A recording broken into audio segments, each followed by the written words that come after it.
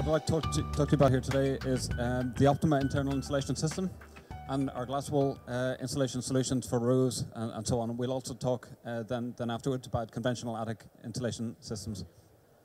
Okay, the Optima internal insulation system essentially comprises a lightweight metal frame which is 16 mils deep. It clips onto the wall by means of a proprietary plastic clip which will be fixed at normally the center of a wall.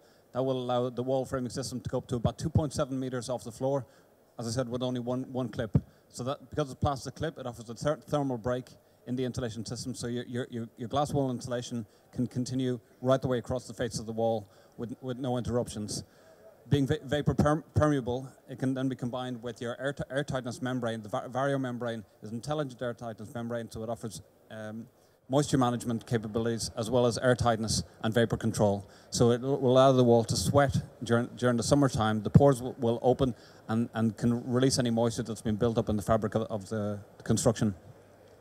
Some of the key areas, again, that Alan addressed for the exterior also apply naturally to the interior, and particularly important when you're introducing any kind of air tightness to the construction. You need to pay very close attention to ventilation. So while your membrane will come up and seal to your vents, so you've got a completely airtight system, you must maintain your vents within the system to make sure you maintain your air quality within the dwelling.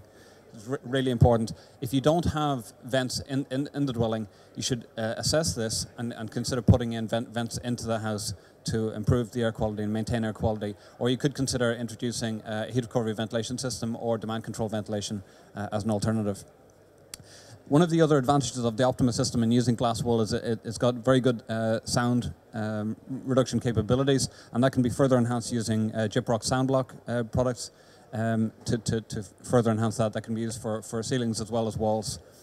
If we then take a look at the roof scenario here, for a pitched roof, it's particularly important when you're insulating that you consider the existing membrane that's on top of the roof. If you have a bituminous felt, it's essentially non-breathable. You must maintain at least 2 inches, 50 millimeters of a clear airspace that runs right up the length of your rafter, so that you don't have a risk of condensation in that zone, and that must be ventilated at the top and bottom.